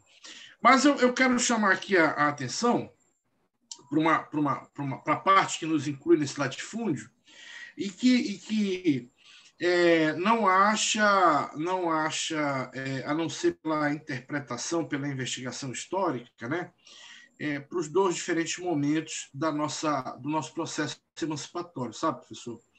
No final do 19, a gente tem a figura do Paz de Carvalho, né? Que é um proeminente político, e ele está ouvindo, enfim, as diferentes regiões do Estado, diferentes momentos. Ele é o governador que inicia o governo itinerante no Pará. Eu falei Manuel Barata, mas na verdade é Paz de Carvalho. Foi Paz de Carvalho, eu me enganei na hora, foi Paz de Carvalho que começou a levar o governo do Pará para os municípios. Ele não faz isso com a intensidade que fez o Barata, mas foi ele que deu início a essa forma de governar. E nesse momento, lá no final do 19, a comunidade oriximinaense já, né? O Oriximiná passa, nos últimos 20 anos do século XIX, com uma espécie de eixo atrator aqui de comércio, né? Enfim, de várias zonas de interesse. A própria figura do tenente Leonel da Silva Fernandes, que é um político, um militar obediência, uma figura muito importante para a história local e que é o culto da maioria das pessoas, né? Enfim, eu imagino que é de chegar a hora do município fazer uma homenagem justa ao Fernandes, porque ele quem capitania a viagem do Nicolino e chama o padre Nicolino para essa jornada. Enfim, então, no final do 19, nós temos pouca gente para reivindicar emancipação, para nos representar politicamente, né? Você tem a chegada da comunidade europeia a partir do início do século XX, né? E a comunidade europeia local, ela vai, claro, construir o seu projeto de poder, eles vão reivindicar a liderança, a representatividade, né? Seja ela religiosa, o protagonismo econômico, o protagonismo político, inclusive, né? Então, entre os primeiros 20 anos do século XX até o momento em que ocorrem esses desdobramentos, nós já temos atores ilustrados, né? Nós temos uma proeminente, digamos, atividade comercial em curso, uma cidade que muda o seu eixo urbano, né? enfim, o que foi embrionariamente pensado próximo de onde hoje a gente conhece aqui como a Praça da Saudade. Uma coisa que eu gostaria era conhecer a cidade de Oriximiná. Eu não conheci. Vai ser um prazer conhecer, vai ser um prazer recebê-lo. Eu cheguei a Óbidos, cheguei a Itacoatiara, a Parintins, mas não fui a Oriximiná. Então, a própria construção da igreja local, ela é capitaneada por esse grupo de atores, né? De atores esclarecidos, né? De gente que quer o protagonismo, de gente que quer tem consigo a coisa do pátrio poder, a coisa do patrimonialismo, a coisa do mando, né? O caboclo local, o caboclo nativo estava meio desatento para isso. Então, assim, esse tecido social começa a se formar, a comunidade negra sempre assustando a comunidade obidense, isso no final do 19 talvez seja o principal motivo que leva o Fernandes e a classe política a tentar a emancipar. Olha, vamos embora ali, porque havia um certo temor, né? Desde a época dos cabanos, lá em 1850, 1840, né? Até essa constante ameaça que representava a comunidade negra com seus quilombos das maravilhas, com a sua... Mas isso a professora Edna Cássia vai falar na próxima semana para a gente, né? Por hora, esse início do século XX é uma coisa extraordinária. Eu fico muito assim, pensativo, sabe, professor, com o desfecho disso. O Barata cria o município de Oriximiná e atribui 80%, né, numa proporção de 80-20, né? Ele tira tudo o que pode de Óbidos e dá para Oriximiná. Aí ele se apodera da biografia do padre Nicolino e atribui a ele o ato fundador. Tá certo? Cria isso no dia 24 de dezembro e ainda manda um recado, né? Que isso aqui é uma homenagem, é um presente de Natal aos oriximinaenses, como se isso fosse desmerecer a comunidade obidense, né, a quem ele tinha desafeto, né? E essa coisa toda do Barata, né, do ódio do Barata para a comunidade obidense, essa coisa de desconstruir Óbidos a qualquer custo, né? Faz com que o Barata crie esses ícones, né? Que, afinal de contas, não há registro de que o padre Nicolino tenha rezado a bendita missa, que tenha estado no dia de Santo Antônio no Tapera, não é? Pelo menos é o que a documentação ainda não revelou, né? Mas, enfim, foi um ato de gabinete. É isso mesmo, professor? Qual é a sua opinião acerca disso aí? Bom, eu devo dizer que o meu estudo, a minha pesquisa, ela não centra... Ela é uma pesquisa localizada na Revolução Constitucionalista, né? Eu vou até 24, mas eu não estudo o processo de emancipação de fato de Oriximiná, né? Eu acho que quem pode responder bem essa pergunta talvez seja o historiador Mascouto, que vai fazer a palestra dele aqui, não é isso? Eu até aguardo que ele traga esclarecimentos para nós. E essa é uma história que eu acho que tem que ser pesquisada ainda, esse processo todo. Porque você, por exemplo, sabe muito sobre isso, né? Sabe bem mais do que eu. A década de 20 é uma década rica em eventos, em revoluções, em revoluções não, em motins, né? Em sedições, né? Você tem isso em tudo quanto é lugar, né? Belém viveu uma época auspiciosa, muito antes aí, com a borracha, mas chega em 12, já entra num declínio, aí 20 é uma crise, os governos do PRP, do Partido Republicano do Paraense, vivem constantemente numa situação de penúria, né? Foi uma época também de terríveis condições financeiras, sobretudo aqui para nós, aqui de Belém, por causa que é o fim da nossa economia, da borracha, levou, então, a essa situação de que nós viramos apenas uma cidade comercial, né? Um estado do comércio. Mas eu não poderia avançar sobre uma análise da Revolução, do processo embrionário de Oriximiná, porque eu não estudei isso, eu estudei a Revolução Constitucionalista, né, e seu desdobramento, as razões, os fatos. Você, por exemplo, me traz mais informações do que eu tenho nesse caso. Certo, professor. Você deveria fazer o doutorado nisso. Hein?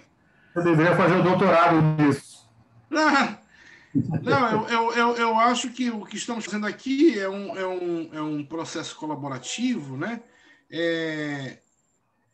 Eu vou, inclusive, dar a palavra aqui ao meu querido Eduardo Dias, que me mandou um questionamento aqui bem bacana, ele que é lá de Óbidos, está participando conosco. Querido Eduardo. Uma rede confortavelmente instalada. Instalado, E o Eduardo, deixa eu ver aqui se ele consegue. Eduardo, tira do mudo.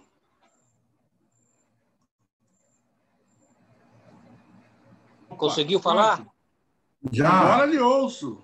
Já. É porque eu pedi antes a palavra para o Hamilton, aí eu perdi um pouco o mote, que eu estava lá naquela hora do Fernando Henrique Cardoso, né? Uhum. Que, na verdade, o Fernando Cardoso ele não participa de 32 em Óbidos. Tá? Ele chega depois. Ele veio, na verdade, degradado de São Paulo. Né?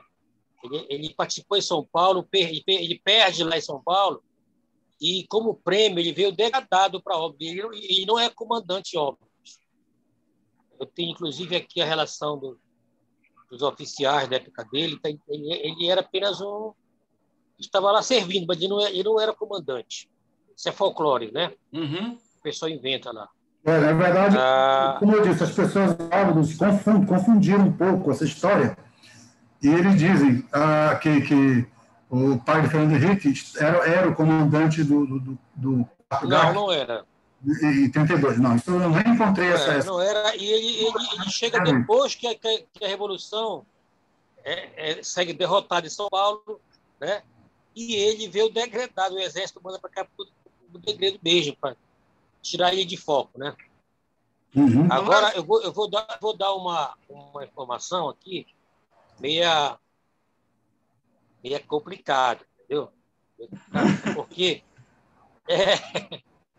como é que vai entender por que o Barata tinha tanto ódio de Óbidos, né? Como justifica um político odiar tanto, né? Mas certa ocasião... Eu já sei o que ele vai dizer, mas tudo bem. Vou dizer porque é para ficar no ar. Quem quiser pesquisar, pesquisa, né?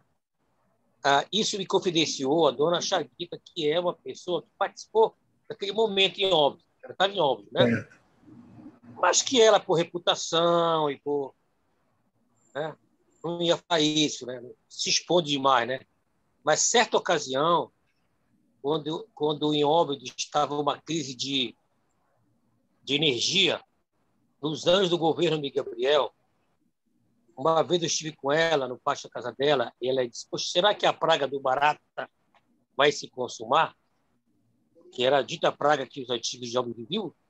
Era só passar algum problema na cidade, eles lembravam do barata, né? E aí, nesse momento, eu conversando com ela, ela me confidenciou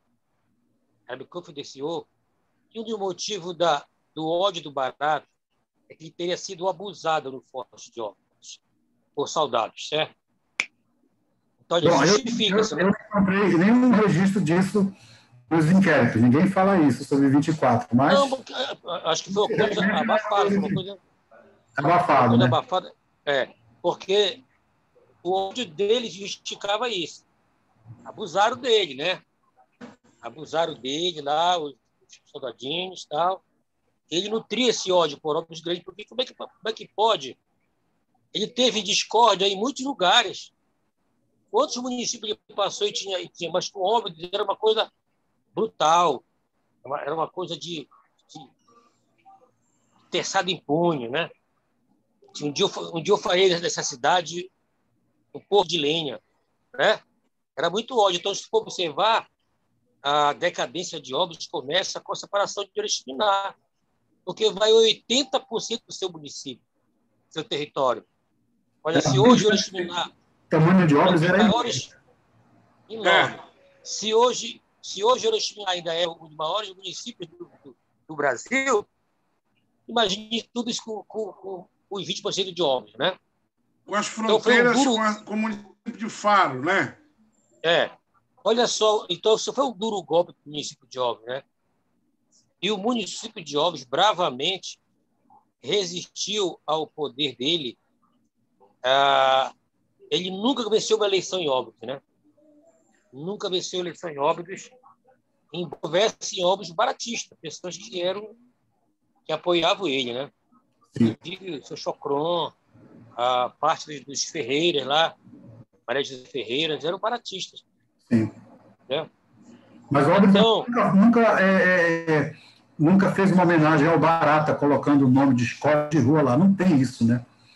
Que é uma coisa que você vai encontrar em vários lugares. Tem Óbidos, não. É verdade, não tem. Graças a Deus. Na verdade, o Barata para a gente lá é nosso desafeto. Né? Não porque ele não que Oriximiná não merecesse, por exemplo, seu município, né, normal, como outro município, que Santarém já se dividiu em tantos. Santarém já deu Belterra, já deu Aveiro, já deu Mogi dos Campos, normal. É uma tendência do município, né?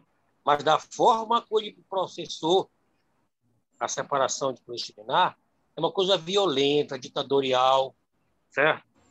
E que você lembra bem, Valdo, que você mandou para mim o abaixo-assinado dos obidenses, né? Vai acontecer após a saída dele do governo, não é verdade? Isso. Então, foi um descontentamento total. E, realmente, o prejuízo para a Óbidos está muito grande. Entendeu? Certo, maravilha. Agora, eu acredito que o Hamilton fala no Antônio Fernandes, esse ser um personagem que deve ser revisto na história de Oriximiná. Eu não sei se o Márcio Couto deu, assim, percebeu Leonel, ele, né? Leonel, é o Leonel da Silva Fernandes. O Leonel Fernandes, que não é Brizola, né? Mas ele é um cara, ele é um personagem interessante nesse contexto, né? Porque ele favorecia os Campos Gerais, ele queria que levasse, tipo assim, ele queria ver o município presente. Uma alternativa econômica, né? Econômica, ele tinha anseios, ele é um visionário, né? E é ele que vai, na sessão o presidente da Câmara de Óbidos, é ele que vai pedir para criar o distrito de Uatapera. E, a meu ver, essa é a certidão de nascimento de Oriximiná, em razão dos negros de Trombita, né? Para botar lá uma frente lá de Uatapera para proteger a cidade de Óbidos. Então, quando ele eleva Uatapera à categoria de distrito, ele está ali dando fórum de criação do futuro município de Oriximiná. Ele leva a presença do Estado, né? Ele leva a presença do Estado para mais adiante, né? Para fora do Inhamundá. E aí eu vou guardar também a palestra da Edna Castro, né? Porque eu acho que Oriximiná deve muito à presença dos negros lá. Muito. Tem uma comunidade geralmente eu tenho observado que a figura do negro é invisível na participação histórica de Oriximiná, de Óbidos, de Alenquer. Do índio também, né? Entendeu? Mas olha, do índio tudo a ver. Vê que Óbidos é pau-x, né? Óbidos é pau-x, Santarém tem Tupaiú, mas o negro não tem nada. Não tem nada. Santarém tem o Tupaiú, mas não fizeram homenagem ao Nurandalu Guaburabara. Eu, pelo menos, não sei se o Nurandalu foi homenageado em algum nome de rua, em algum lugar, né? Mas a Moaçara foi. Pelo menos, né? A Moaçara foi, né? Tu vê que está lá.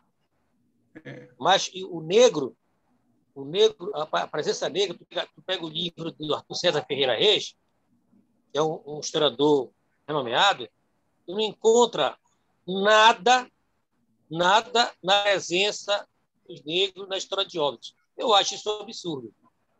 Entendeu? Porque Óbidos... Eu também sou historiador que tem de uma época em que você não dava ainda muito valor para a história vista de baixo, né? Ele tem um olhar de cima sempre, né? Então porque, olha só, Óbidos vive o apogeu do ciclo econômico do cacau, que é um ciclo econômico da Amazônia depois da borracha, é um grande ciclo. Né? Enriquecer que, olha, grandes prédios da arquitetura de Belém são oriundos do ciclo do cacau. E quem é que estava na batalha do ciclo? Quem sustentava na mão de obra desse ciclo econômico?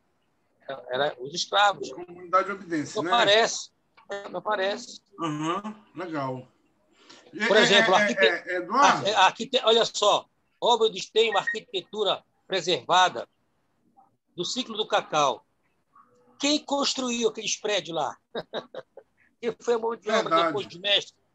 A mão de negros, né? Nós vamos ter a oportunidade de bater um papo espichado sobre vários pontos. Vai anotando aí, porque na próxima quinta-feira nós vamos fazer uma roda de conversa. O professor João Felipe, que está contribuindo também conosco aqui, que está na fila, eu queria a contribuição dele. Professor, me perdoa aqui por a gente ter demorado um pouquinho. E a Cristiana vai abrir o microfone para você. Tá, só um minutinho, Aruca. Eu queria pedir ao professor Walter Pinto, que é uma pessoa que eu gosto muito dele, porque ele tem todo defeito, ele sabe qual é?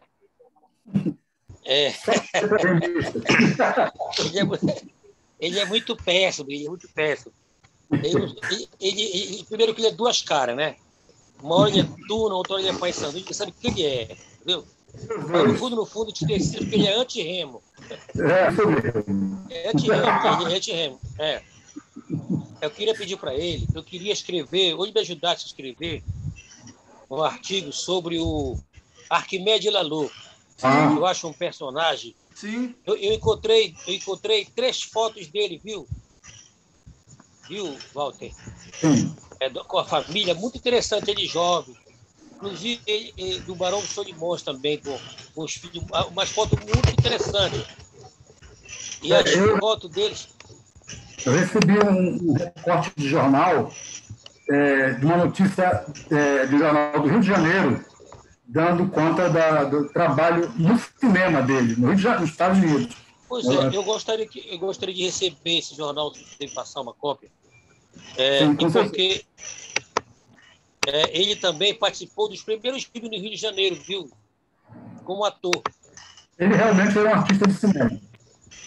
De cinema. Então, aparece assim no recursos, dá uma cutucada nele, como quem diz assim, esse artista aí mas ele é de fato artista, sim. Ele foi artista.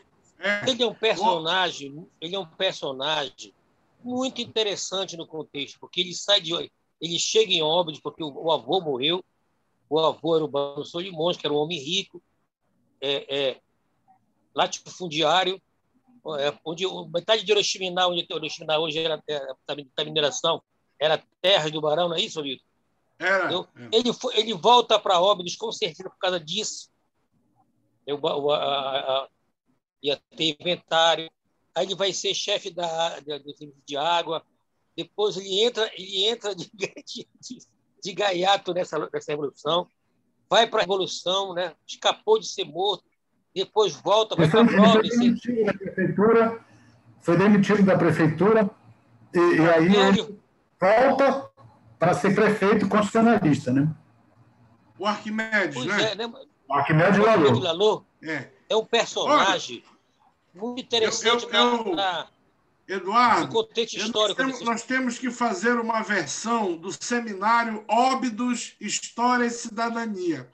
Garanto que nós vamos ter uma audiência extraordinária. Porque Óbidos pronto, eu já peço para o nosso amigo Walter Pinto me ajudar a construir essa matéria sobre o Arquimedes Lalu. Boa sobre ele precisa realmente. Eu agradeço. Eu quero a contribuição do professor João Felipe, está conosco também, nos fez algumas perguntas aqui no chat. Professor, a palavra é sua. Só que você está com o telefone mudo. Só um minutinho, Milton. Eu vou ter uma live agora. Tá. Vou participar, tá? Tá bom. E aí, depois de acabar a tua palestra, eu convido você a participar da nossa live. É os irmãos Combinado. Dias, tá bom? Um Obrigado. abraço para vocês. Um abraço. Professor João Felipe, boa noite. Ok, tá me ouvindo? Boa noite, tá me ouvindo, Milton? Estamos. Tá me ouvindo? Olha só, eu fiquei com... são grandes personagens que na fala do professor Lúcio, que me chamou a atenção dos coronéis. Eu não ouvi em nenhum momento os guerreiros participando desse processo, não. E eu queria saber essa questão, se eles tiveram participação nesse contexto, que lado que eles eram. E a outra coisa também que me chamou a atenção, aonde que foi que o Pampa foi preso? Ficou fugido, uma coisa desse tipo. Foi compreendido? Foi. A primeira parte eu não entendi bem. Quem era que... Professor, deixa eu ajudar. O Coronel Pompa, ele se abriga na região do Sapuquá, aqui próximo a Oriximiná, certo? Ele aqui na localidade do Ajereua. Essa informação, inclusive, pode ser revista aí. Tenho a impressão de que o velho historiador, biógrafo do Barata, como é que é o nome dele? O Carlos Roque. Carlos Roque. Enfim, teria reunido uma série de documentos da comunicação entre José Gabriel Guerreiro, trocado, né, correspondência do José Gabriel Guerreiro com o então governador Magalhães Barata. A simpatia do Barata pelo José Gabriel Guerreiro é extraordinária. Talvez isso seja, inclusive, uma grande referência que precisamos encontrar, importante para a história local. O fato é que o Pompa foi capturado, né, na casa do João Guerreiro, teria sido, né? Eu não posso afirmar isso. E o João Guerreiro é irmão do José Gabriel Guerreiro, né? O fato que aconteceu em 32, em novembro de 32, se não me engano, quando as forças legalistas, né, legalistas não, as forças do Estado, né, teriam apreendido o Coronel Pompa. É isso, professor João Felipe? A sua pergunta? Alô? João? Bom, professor, o detalhe da prisão do Pompa, o senhor tem mais detalhes da prisão do Pompa? Bom, o que eu sei é que o Pompa foi preso pelo tenente, um ex-tenente do Exército, comandando uma patrulha que enveredou ali pelo Rio Política. Isso está escrito aqui no depoimento desse agente que é chamado Clemente. Ele estava doente, estava muito mal, enfraquecido, e estava só. Né? Não há muitos relatos sobre a localização exata de onde teria ocorrido essa prisão, né? Mas esse tenente estava em embarcações de Oriximiná, do João Guerreiro, acho que é o João Gabriel Guerreiro, né? Não, eu acho que o correligionário local era o José Gabriel Guerreiro. José Gabriel Guerreiro. Ele cedeu barcos e tudo, e esse tenente do Exército reformado, Clemente, ele é que teria feito essa prisão. É um relato do Abel Ferreira, do Abel Sherman, que tomou depoimento de todos os personagens. Não há uma localização exata de onde teria sido essa prisão. Eu tenho muitos documentos ainda que eu não pude usar todos eles, porque ficaria um negócio muito grande, essa minha pesquisa que resultou neste livro aqui. Eu não sei se o professor João Felipe já leu, mas eu sugiro a ele uma leitura também. Certamente ele deve ter lido o Dias em Curvas. A localização exata é uma incógnita. Né? Alô? Tá? Alô? Então, o que nós sabemos é que ele foi encontrado só no barco, com febre, tremendo, bem enfraquecido. Né? O sargento Maria Alva Sarraf e Almir Rui já tinham abandonado eles, foram presos em seguida. Na verdade, os sargentos se entregam em seguida. Mas eu posso dar uma olhada bem, se cavucar realmente essa história, em outros documentos que eu tenho, tem umas caixas de documento aqui, que eu posso ver se eu encontro alguma localização exata disso aí. Porque quando você vai escrever um trabalho acadêmico, muitas coisas você não utiliza, então fica para os artigos. Né? Então, eu tenho aqui muita coisa para artigo, e eu preciso olhar com cuidado para saber a localização exata disso, se há alguma informação que eu não tenha percebido, né? Onde ele foi, de fato, capturado.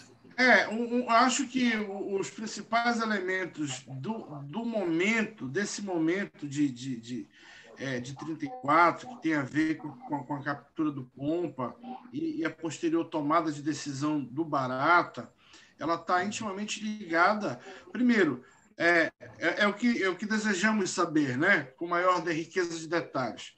A participação dessas lideranças que vão se tornar atores protagonistas, ungidos pelo Barata, certo?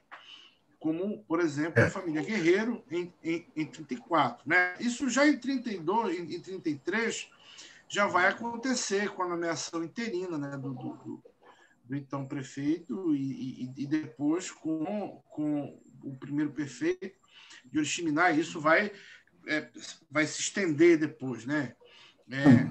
Enfim, a família Guerreiro ela tem uma participação, e nós queremos entender melhor, nesse momento, exatamente qual é a participação, a influência, a relação de proximidade e tal, que leva a essa unção, digamos, de poder instituída pelo Magalhães Barata em 34. Por outra, a localidade onde o Pompa foi nascido, foi capturado, né? E, naturalmente, esse conjunto de elementos que faz com que o Barata atribua a fundação ao padre Nicolino, por exemplo, né? A escolha da data, né, do dia de Santo Antônio, já que o padre Nicolino era devoto de Santo Antônio, pelo menos ele teria construído a pequena capela que dá um marco inicial à cidade, na região do cemitério dos Piracotó, e atribuir isso a Santo Antônio. Também é sabido que 2 séculos antes, os Capuchos da Piedade têm uma relação mais estreita com os indígenas da região, que os ajudam a deslocar a cidade ali, de onde é Curuá, para a margem do Surubiú, onde ela é hoje. Né? Então, esses elementos aí, eles são lacunas que precisam ser respondidas, professor. Eu não tenho pesquisa sobre esses fatos aí. Eu tive a Revolução de 32. Acho interessantíssimo essa pesquisa. Dariam realmente um trabalho de doutorado, de mestrado muito bom. Eu acho que agora o Santarém tem uma universidade voltada mesmo para a questão regional. Eu espero que se estude isso. Todos os meus arquivos, eu deixei cópia em CD, na época era CD, em Óbidos. A Casa da Cultura tem uma cópia, a biblioteca municipal também tem, a minha pesquisa está toda lá, quem quiser ver onde... Porque tem muita coisa que eu não pude usar, então tem muita informação que eu desprezei, que eu nem lembro, porque não era do meu interesse, né? Mas eu acho que vocês, quem for estudar, deve olhar esse material que está lá. Eu creio que está lá, nesse lugar que eu deixei em Óbidos. Legal, maravilha. Eu já estamos avançando no horário. Eu quero agradecer imensamente a participação de todos. Nós podemos marcar para a próxima quinta-feira a nossa roda de conversa. Deveria durar 1 hora a nossa live, nós estamos com 2, professor. Então, vamos juntar informações aí para o nosso bate-papo da próxima quinta-feira.